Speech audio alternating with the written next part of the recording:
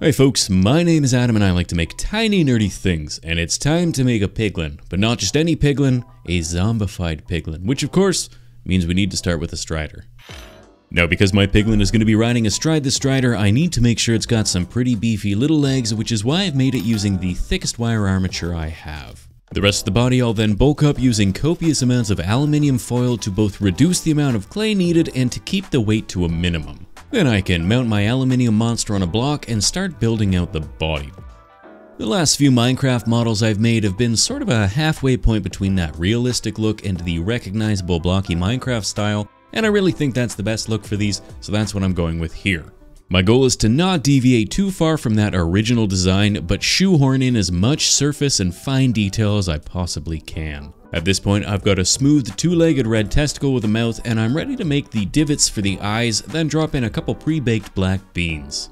A selection of top-shelf wormy dealies will get wrapped around my black beans, and a series of pokes and prods via silicone shaper and ball stylus will give me my orbital ridge detailing.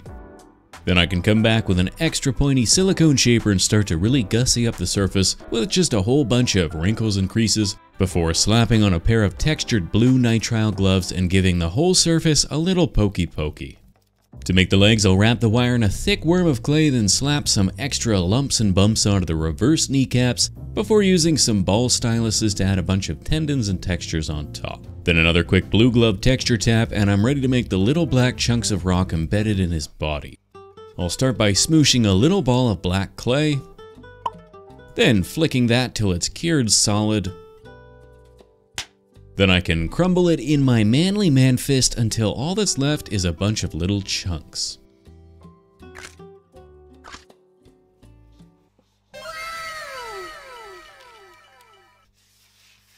Finally, I can take all these little chunks and place them around the base of the legs, working my way upwards with progressively smaller pieces before taking any of the leftover chunks and pressing those into the side of the strider's upper body head thing.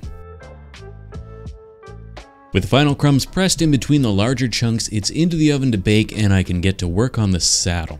I'll start by making the harness that attaches to the saddle itself, which I figured would probably need a bit of extra support around the legs. In a world of perfectly cubed monsters, the saddle would probably stay in place without issue, but given that this particular red gonad is somewhat rounded, it makes sense to add a bit more support.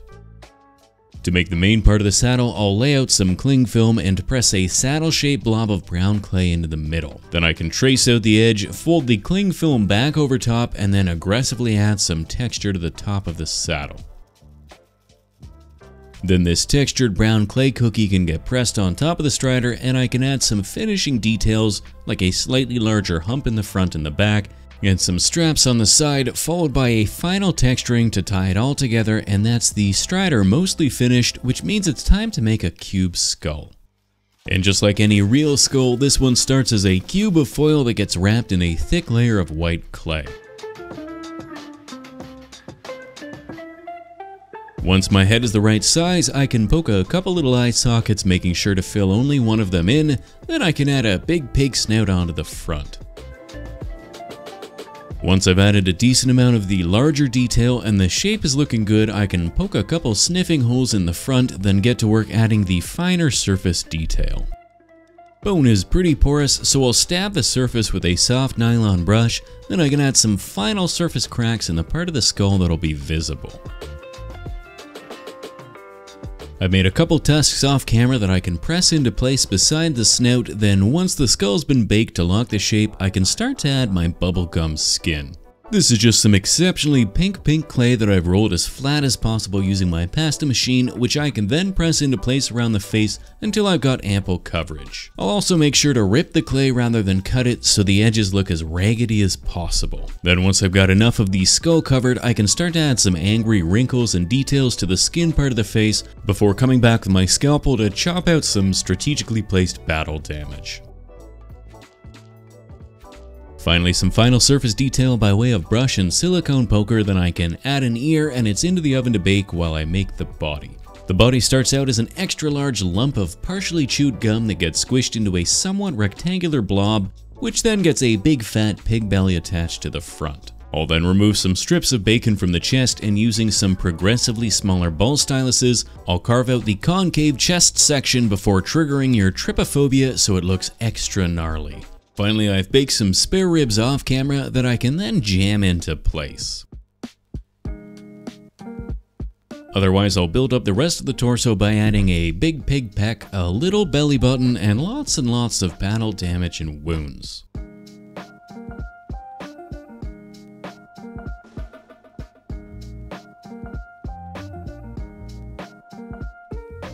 Once the torso is looking good, I'll give it some more of that blue glove texture, then stick the head in place and bake the body before getting to work adding the legs.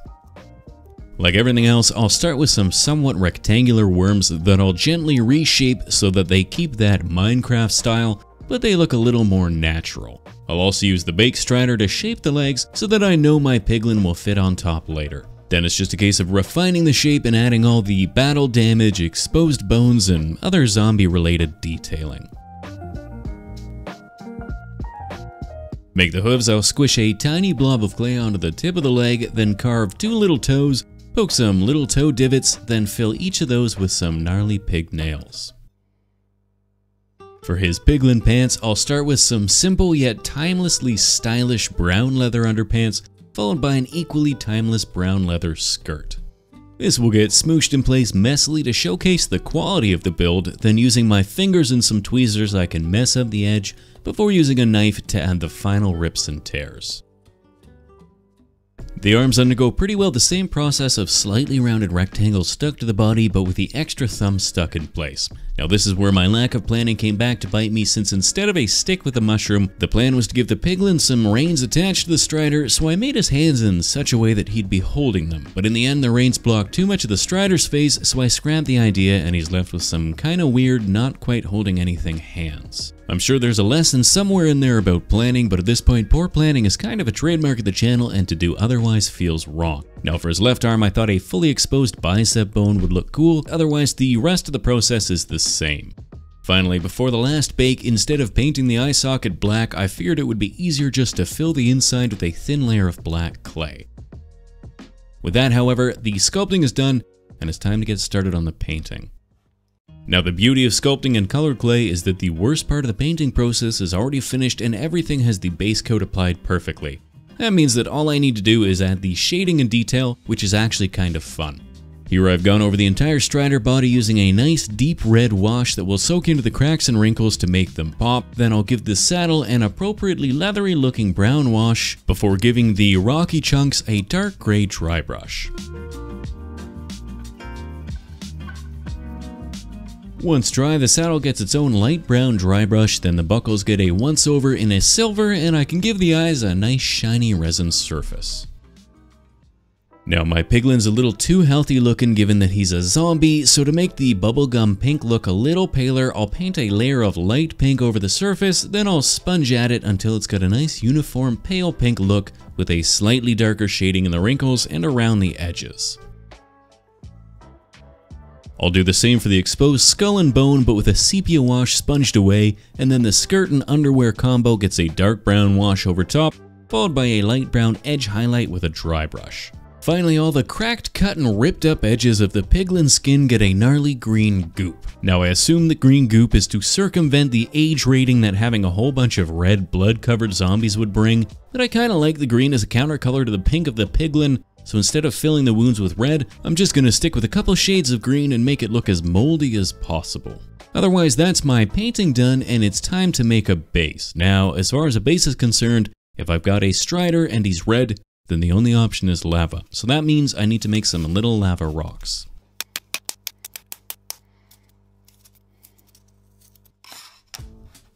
I'm going to be using resin to make the lava, so I need to make a frame, but I want the base to be square, so I've marked out the perimeter on a perspex sheet so that I know where I can glue my little lava rocks.